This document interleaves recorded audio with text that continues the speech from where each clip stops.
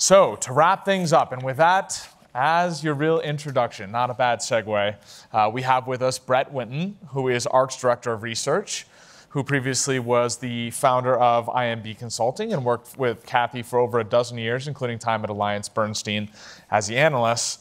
And so I think it's appropriate that we kind of start with the hard-hitting question that the community that we sourced these from wanted to know. This was the #1 question. And it is, ARK talks a lot about disruptive innovation, which sounds a lot like Clayton Christensen. So how much does that really play into the research process and the ideology behind the work at ARK? So Clayton Christensen wrote The Innovator's Dilemma, and we were certainly inspired by that book. The framing that I like to think of with disruptive innovation is disruptive innovations are innovations that allow companies that are less well capitalized to displace an incumbent that's much better capitalized and sees them coming, despite the fact that the incumbent sees them coming. And that's the framing that Clayton Christensen provided. We don't actually subscribe necessarily to the mechanics that he does for how you define disruption. All of his disruption has to happen from the low end. He famously said that, or thought that the iPhone was not disruptive because it came in at a high price point. Instead, we kind of marry Clayton Christensen's theory of how do you classify disruption with what we call general purpose technology theory, and there's academic theory behind that. Cathie mentioned it. The technologies we're interested in follow steep cost declines. They cut across sectors, and they're themselves platforms of innovation.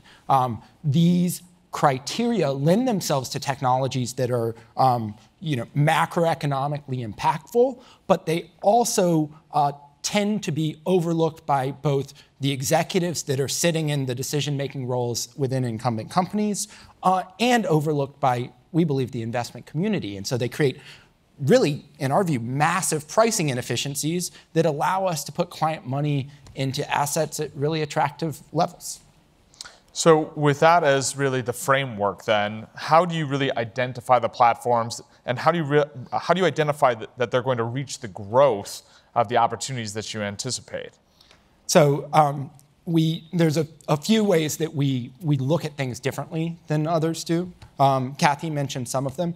For one thing, we have an intentionally longer time horizon. If you think about what happens with a platform that has a steep cost decline, that doesn't manifest in 3 months. And because it doesn't manifest in 3 months or 6 months, traditional analysts often aren't incentivized to do the work to figure out where it's going to go. Sometimes even the executives themselves aren't. I mean, the median CEO tenure is 5 years. Why would he bother to plan something that's going to go beyond what he's going to get paid for?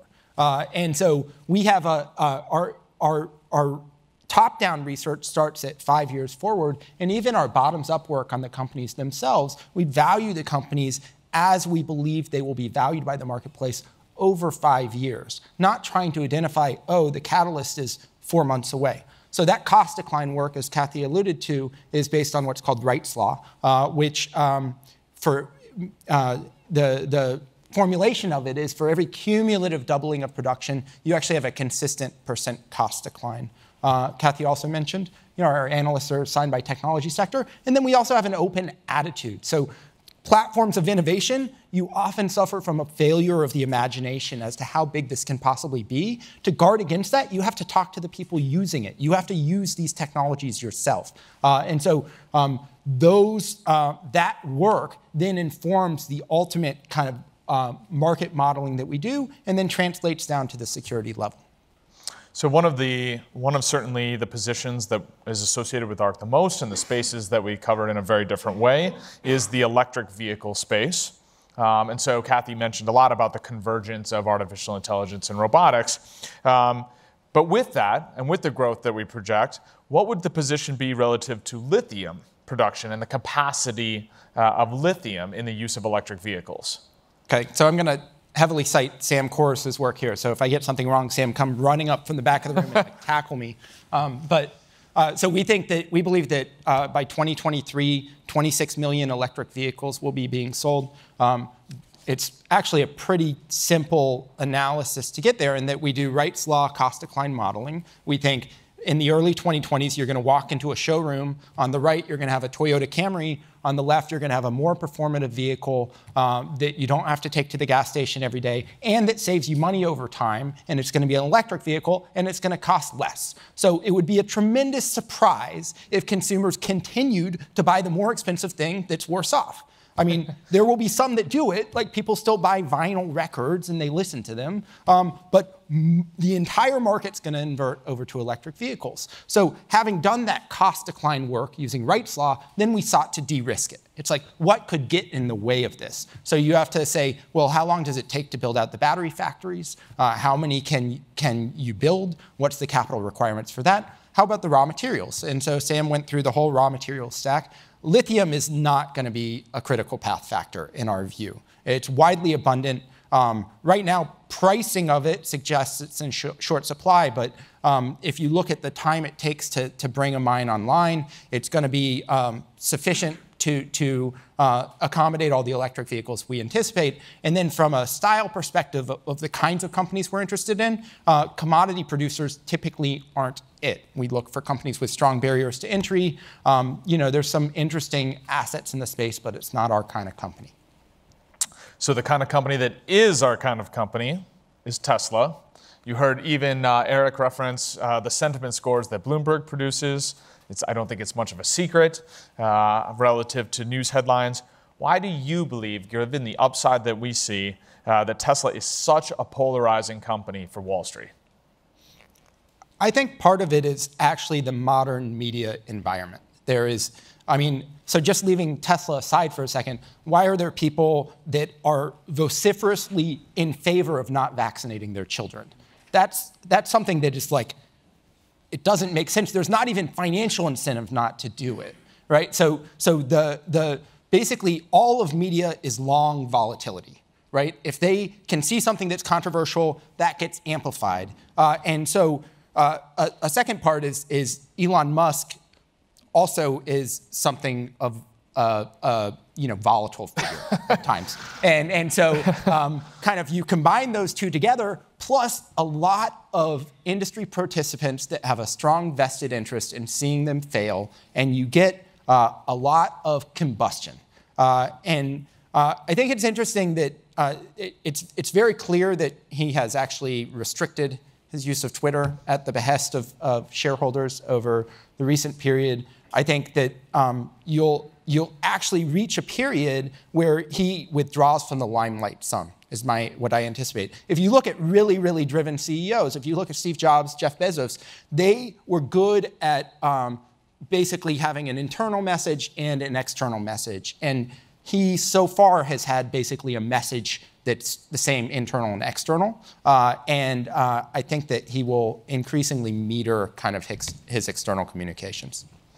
One of the messages that he has had that he made clear both internally and externally was regarding LiDAR. And so ARK has, I know, done the work on that and believes that LiDAR would be a mistake in self-driving. Why is that? I don't know if that's exactly the right way to classify our position. It's more like if you ignore kind of the pragmatic factors of time to get to market and whether or not you can successfully get to market given a budget and the practicality of getting robotaxis to scale, then sure, LiDAR, like why stop at LiDAR? Why not have infrared cameras? Like FLIR has a really interesting product. Clearly, if you could infrared, you might avoid like running over squirrels and humans. And then why stop there? Why not have a drone that floats above every car and make sure you don't run over everything? Like you can layer on kind of cost and complexity into a system if you don't have a budgetary constraint or a pragmatic constraint to how are you actually going to solve the problem. To us, it's clear the critical path to autonomous taxi is what's called driving policy, which is as I'm clearing an intersection, the light's going from yellow to red, can I turn left, or is that guy not going to let me turn left and he's going to T-bone me if I turn? That's a really subtle negotiation. So how do you solve that? It's not by having a spinning LiDAR on the roof of your car. You need to see a lot of examples of that kind of negotiation. You have to train your system on a lot of these really subtle and challenging to simulate situations. And that's what at least my view is every Waymo, Cruise Automation, the Argo AI, Zoox, they've all run into a technological plateau at that driving policy step. LiDAR doesn't help you there. If it doesn't help you and it actually restricts the amount of data that you can get on that critical path, then it's the wrong technological solution. So, all right.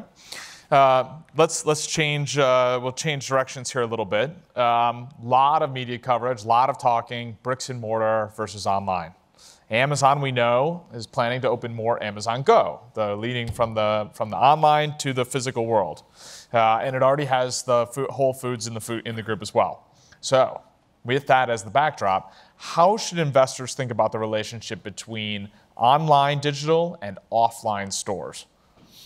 I think you have to approach it from what's happening in the logistics supply chain. So right now, if you use Postmates or Uber Eats, it all translates into you're basically paying somebody $1.20 a mile to deliver you your stuff. And it so happens that that's most useful within the context of food because you want the food quickly, so you're willing to pay that additional amount for delivery. If you're ordering, clothing, then people have decided they can wait at least a couple of days if they have Amazon Prime. Well, we think that the combination of autonomous drones and delivery robots is going to collapse that cost to deliver by, in the case of the little trundling robots, to something like 6 cents a mile. And so the entire relationship with the kind of retail footprint is going to change. If you think about the way that you have your house configured and the fact that you go to the grocery store once a week, you go once a week because it's a pain to go back and forth. It takes you like an hour. You have to park in the parking lot. You haul out all the stuff. Then you have this big pantry that you fill full of all this stuff. You're basically like a little retail store inside your house, right? So if you could really cheaply get that stuff delivered, you would just do it daily.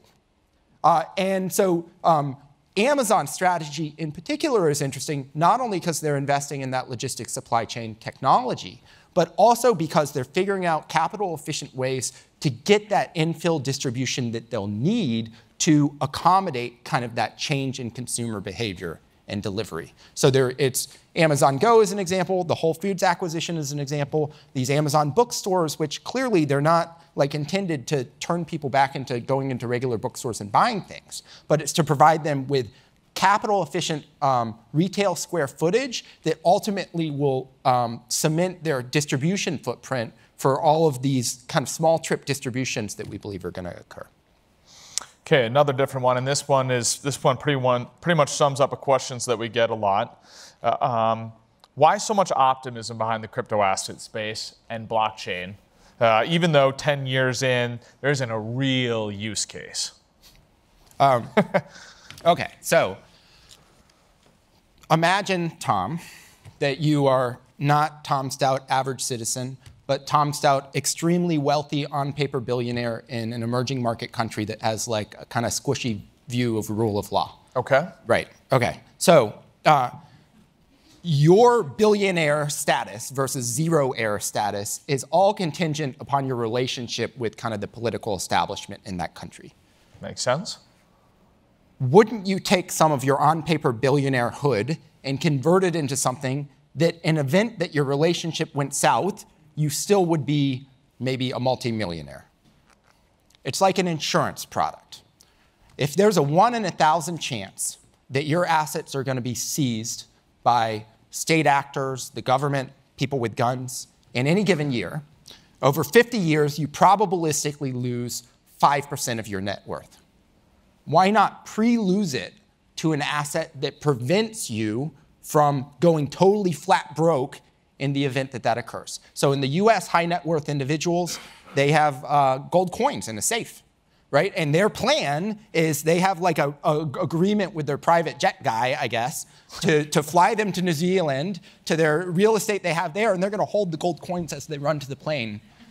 You know, there's like logistical challenges to that. What if someone takes the gold on the way to the plane? So this is a different mechanism by which to protect your wealth in the event that somebody tries to turn over the game board.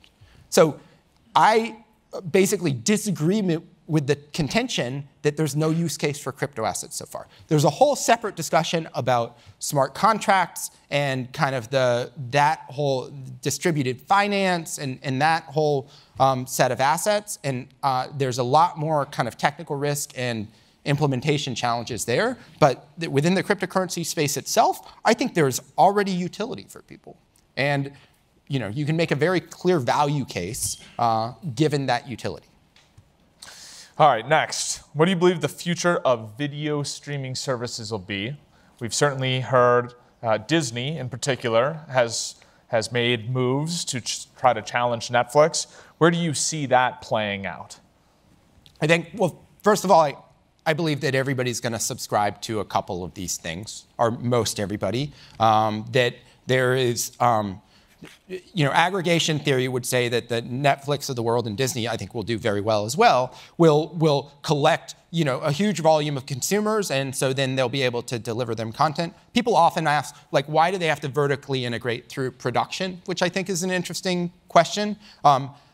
Given what's happening with artificial intelligence and content generation using generative adversarial networks, I actually think there's going to be more of a push into content verticalization in the streaming services. Meaning, so Netflix has just said they've invested a lot in animation.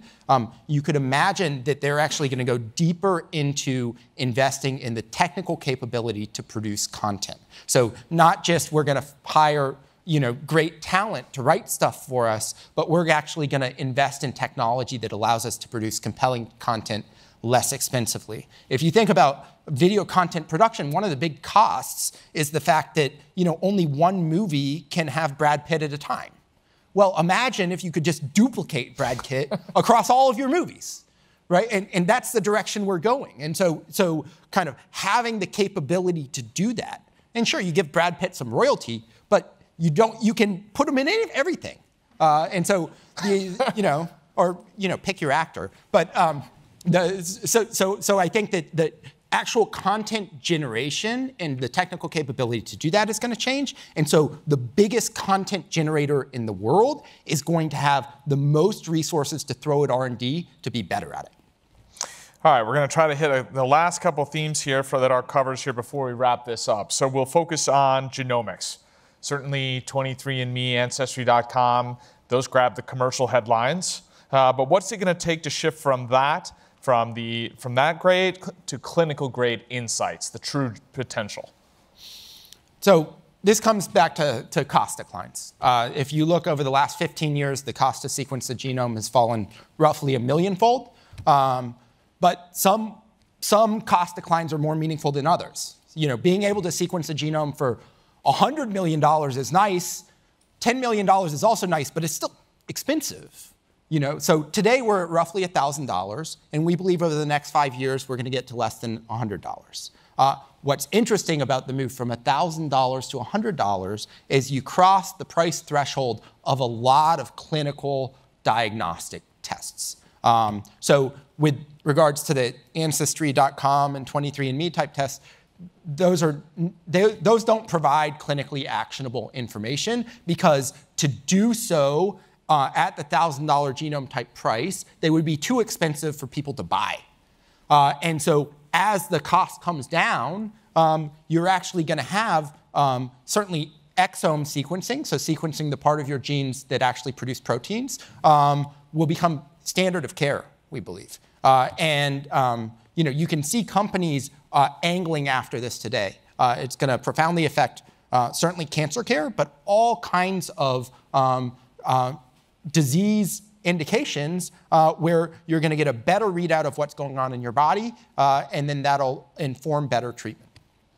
All right, one last one, keeping you from cocktail hours and refreshments, and that is digital wallets. According to the research ARK has, the digital wallets should be able to upend traditional bank branches.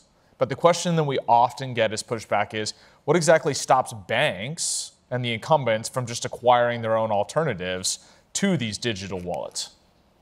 Well, first of all, they're a little late. Like Venmo, if you count by number of deposit accounts controlled, Venmo and Square Cash are both top 6 banks in the US. Okay, so Venmo's number 2. Square Cash is growing something like, I mean, we don't know exactly, but it's more than double year over year on the most recent data point. And so these banks, which are sitting on fixed assets, there's more than $100 billion in bank branch real estate. Each bank branch costs $1 million, and you have 7.5 employees assigned to it. When they build out a branch, they're basically pre-buying a set of customers. It's somewhere between $500 and $1,500 per customer acquired. So Square Cash and Venmo are acquiring customers at $20. So what's to stop them from acquiring those companies? Well, they'd have to pay a hefty price at this point. And then the go-to-markets for those kinds of companies have very strong network effects. I can't get off Venmo because that's what my babysitter accepts. So, I mean, it's like it's very difficult to unseat and displace kind of those network effect applications once they're in place. The J.P. Morgan shut down Finn, which was its digital bank targeted at millennials. Venmo or Square Cash has been #1 in the App Store in finance for basically continually over the last 3 months. I think Finn never cracked the top 250. So there's also just a bad a DNA mismatch where they're sitting there and saying, well, we can't profitably service these customers because our customer acquisition cost is too high. Whereas Venmo and Square Cash are saying, oh, we can get customers for $20. This is great. So I expect, all right, one more. I know I'm out of time. One more point. OK, given the number of ATMs that are in the US, imagine that we each, instead of having the ATMs distributed around, we each proportionately took our own chunk of ATM and had it in our house. Then we would each in our house have a box like this big that would spit out cash to us. It's like 4 times the size of a phone. We just have phones. We're just going to have phones at the point. So I think, in a world where you have a bank branch in your pocket, why do you need $100 billion plus of bank branches on the streets? You don't. I like it. Thank you, Brett. Give a round of applause for Brett.